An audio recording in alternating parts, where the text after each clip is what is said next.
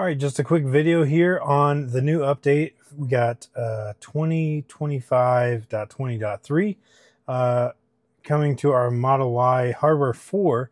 It has some camera updates, so I'm not sure if it's actually going to be on our hardware 3 Model Y, because one of the updates is the change of the wider view to the cameras. So we have a wider view on the backup camera as well as the side repeaters. So I'm going to go ahead and check how wide the camera view is on those cameras, and then compare it after the fact what we actually get. All right, so here's the update. It does say the camera updates for 2025.20.3 are your vehicle's backup camera feed in the camera app now includes a button to toggle between original narrow view and the new wider view.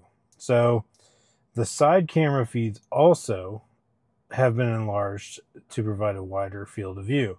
Now, again, that specifically the side repeaters, I think, is probably specific to the hardware 4. I believe that the cameras were updated for hardware 4 to have a wider angle of view. So I don't think we're going to get on hardware 3, but I definitely want to check and see how much wider of an angle we actually get. All right, so we currently already get a pretty wide angle on the side repeaters there. What I'm going to do is actually going to put something on the wall here and actually track it. It actually gets the view of the whole car, so it can't really, I can't track anything on the left side of this view right here, but I'm going to put it on the right side and then see after the update how much further it goes, as well as see what the difference is on the back here. That one might be easier just with the view we've got there. Right now you can't toggle anything, and you can't actually take the side views off, which is interesting. Previously, the rear view was actually on top and the side views were on bottom. I actually kind of came to get used to that, but I'm starting to get used to this new orientation. I don't know if they're going to change it for this update, but we'll see. All right, so we just have some painter's tape here, and what we're going to do is actually put this painter's tape along the wall at the front side here, the farthest view it gets, and then once we get the update, we'll see how much further it actually can see. All right, so I just put a piece of tape on the wall there and the edge of where the camera can see. So now we can do the update and see where that piece of tape is in the view. Hopefully we can get beyond that piece of tape and see more to the front of that, which would actually be good because that means that the camera can actually see more for FSD than we've been able to see in our camera view.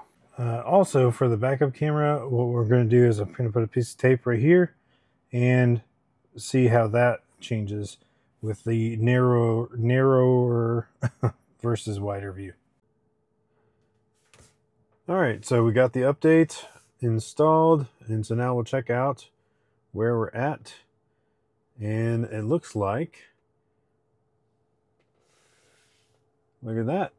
I mean, that is, I'll have to mark the tape and see where it is, but definitely, actually, I guess it's a wider angle on the car side too, I think. I do believe that that is a little bit more of the car, although that doesn't really do us much of any good. But yeah, having more view that way is nice. And definitely that's like another foot up the wall, and the wall is only like 3 feet away. I'll have to check that. And then on the back here, so currently it's the same. We can tap that. And now I guess that's a narrower view. Yeah, so we get a little bit less view there. Honestly, I'm not really sure why you'd want a narrower view, but it's nice to have that option there. All right, so I put a new piece of tape here where the view is cut off about the middle of that tape to the middle of this tape. and that's 9.5 inches. The distance from the camera is right at about 34 inches. So I'll try to do some math on that. 34 inches.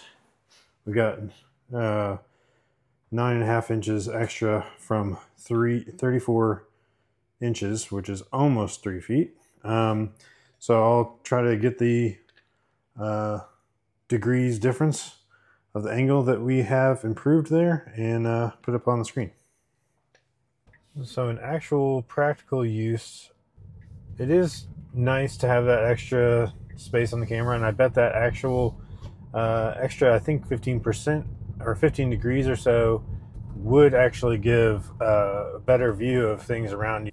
So one thing I was curious about, and I could actually get some dash cam footage, I think, of this, but I was actually curious when I turn right, how far we actually get of a view up the street. So it turns out you can actually start to see the street a little bit to the left.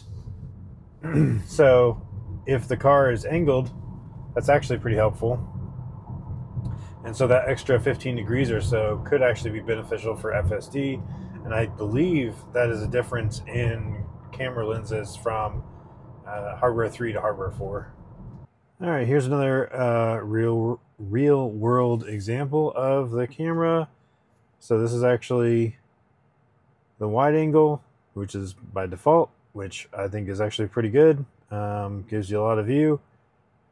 You lose a lot of height when you go to the narrow view. So I no longer get the whole building in scope there, as well as, not as much to the left and right. So, not a huge difference. I don't actually understand what the main purpose of the narrow, going to the narrow view would be. But that's all right. Let me know what you think. Is there any reason you would use the narrow view versus the wide view? Yeah, so that's it for this one. Just a quick one, checking out those new camera angles. I do like that we have a wider angle on the side view. I don't really see the purpose of a narrower view on the backup camera, but I guess it's decent for an option. So yeah, thanks so much for watching, and we'll catch you on the next one.